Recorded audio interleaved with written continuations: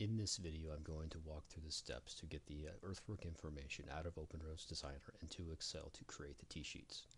The first step is to get the T-sheet seed file from the copy seed program in ProjectWise. I've already created one right here and have one open already.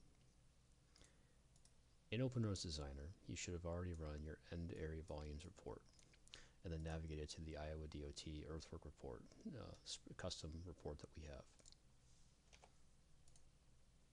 To get the information from OpenRose Designer into Excel, highlight all the relevant information, copy, go to Excel, type in the name of the chain,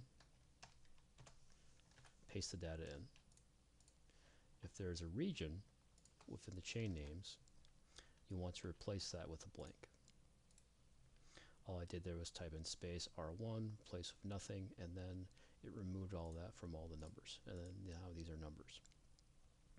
And then I click the Add Data Information for ORD Files button within the Add-ins ribbon.